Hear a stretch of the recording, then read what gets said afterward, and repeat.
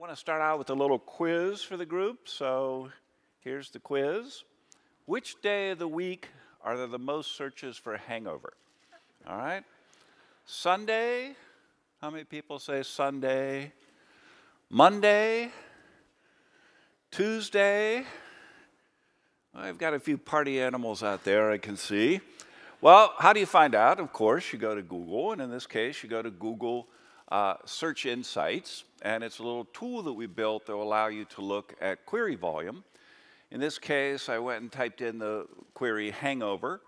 I picked the date, I picked the US, and if you look at the chart in the bottom, you can see a very, very regular series.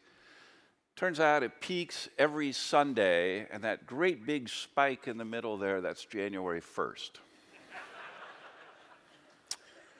And in fact, if you scroll down this page a little bit, you can see that, in fact, New York is a hangover capital of the US, followed closely by Massachusetts and New Jersey.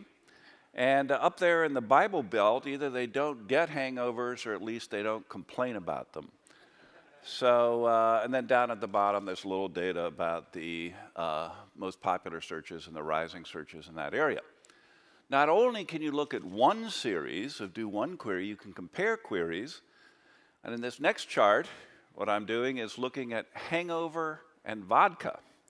And if you examine that series closely, you'll see that vodka searches peak every Saturday, and hangover searches peak every Sunday.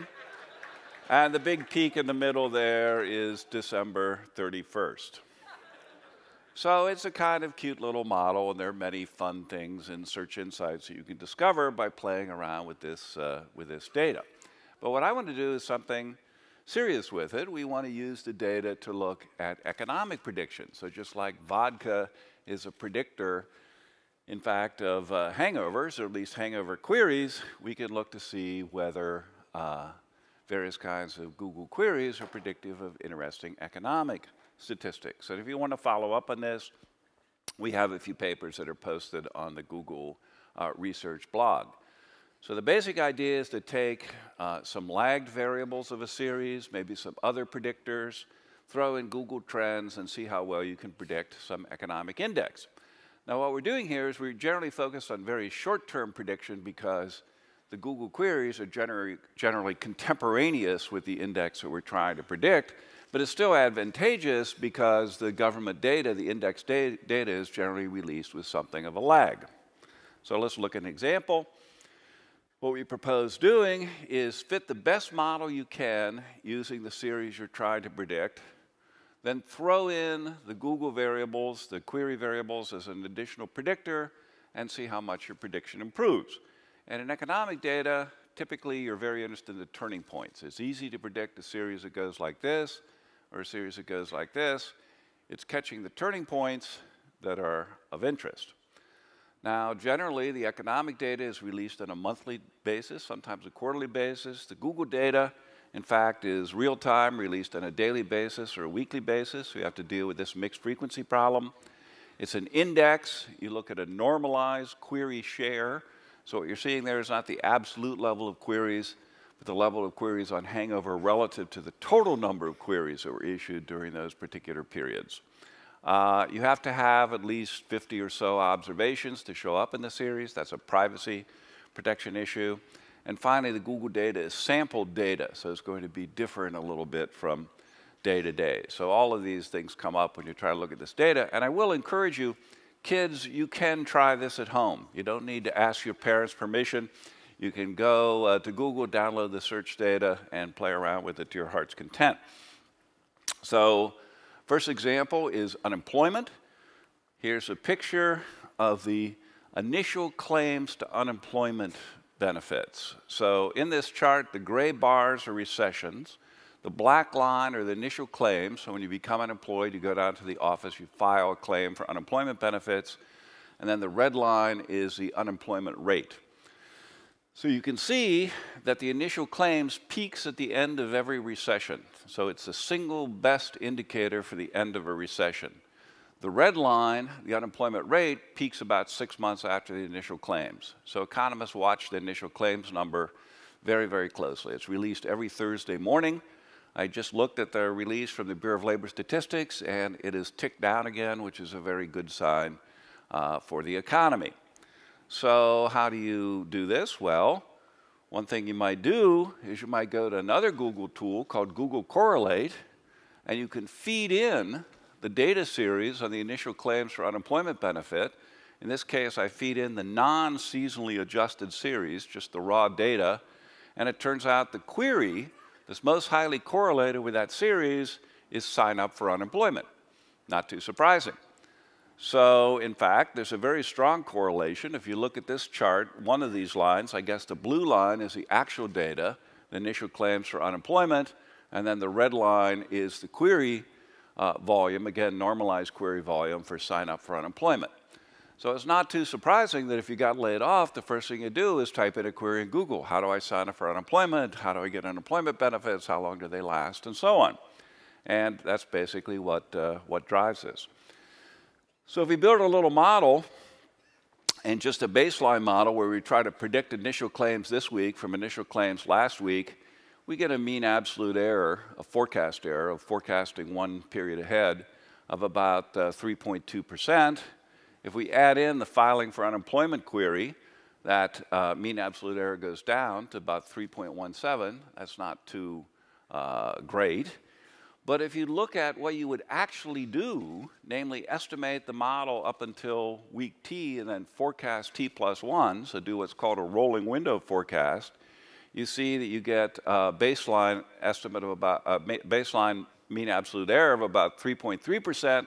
But when you throw in that Google query on sign up for unemployment, the mean absolute error goes down to 3.22%.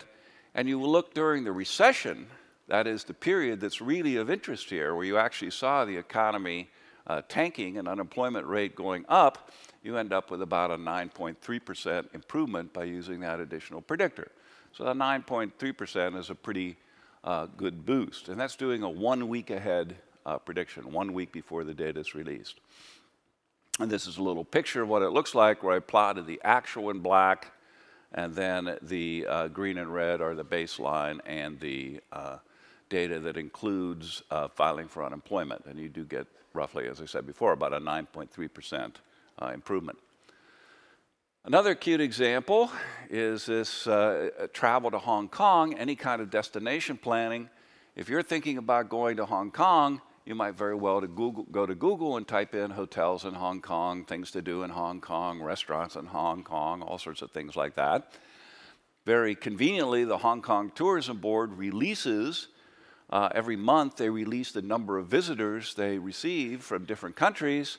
If you go look at this Google Search Insights data that I was describing, one of the vacation destinations that's tracked is Hong Kong.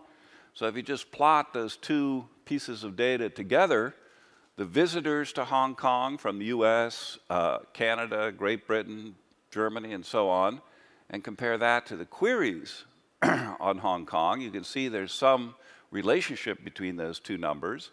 If you build a little model, in this case, you've got the raw data. You look at a model, the simplest model you get is a seasonal autoregressive model, where you're looking at the visitors at time t, depending on the visitors last month and the visitors 12 months ago.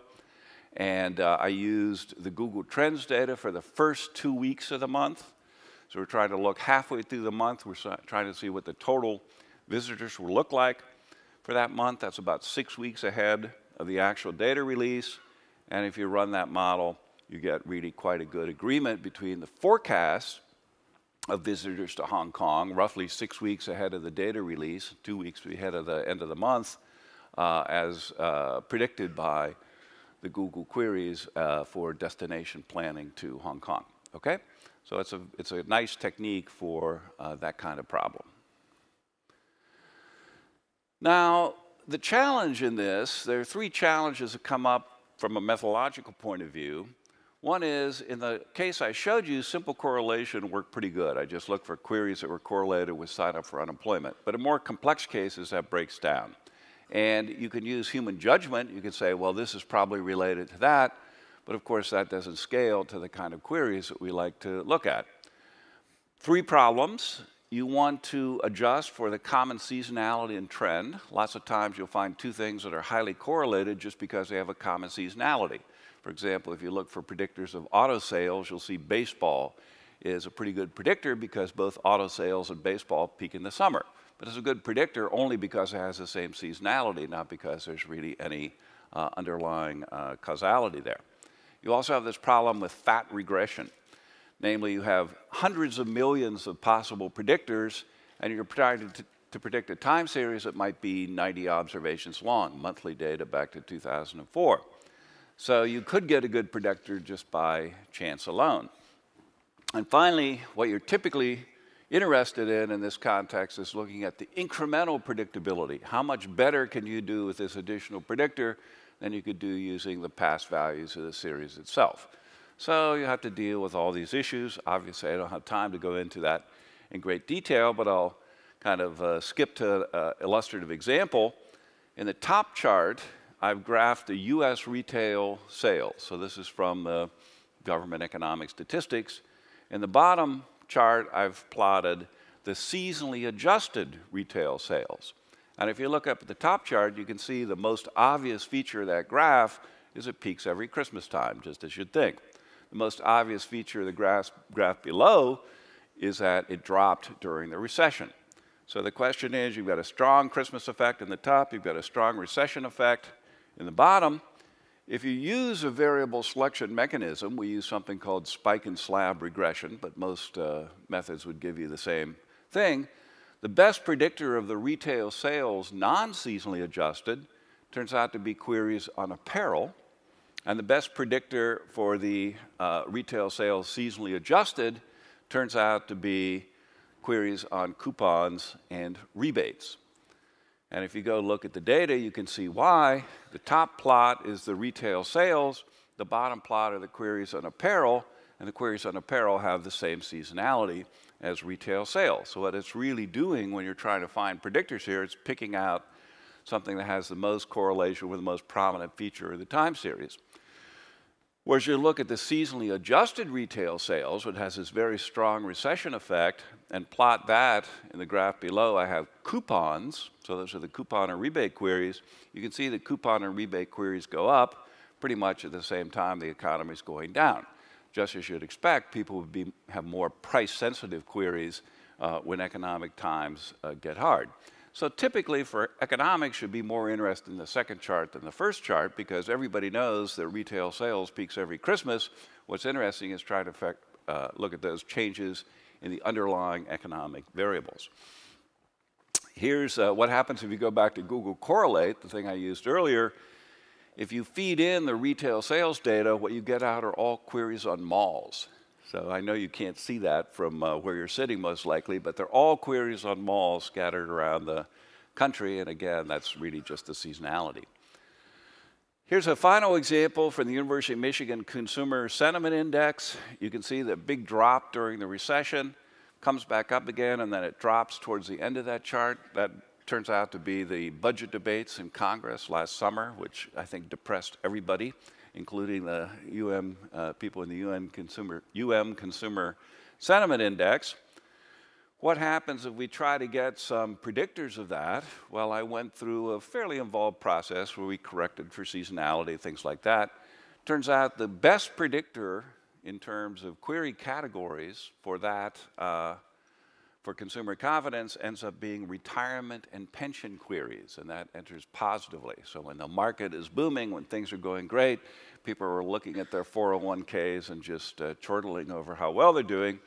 But then the economy turns south, and what do the queries look like? Well, the queries that are negatively correlated with consumer confidence turn out to be business news, not too surprising, and economics. Well, they don't call it the dismal science for nothing. And hybrid and alternative vehicles. So why is hybrid and alternative vehicles in there?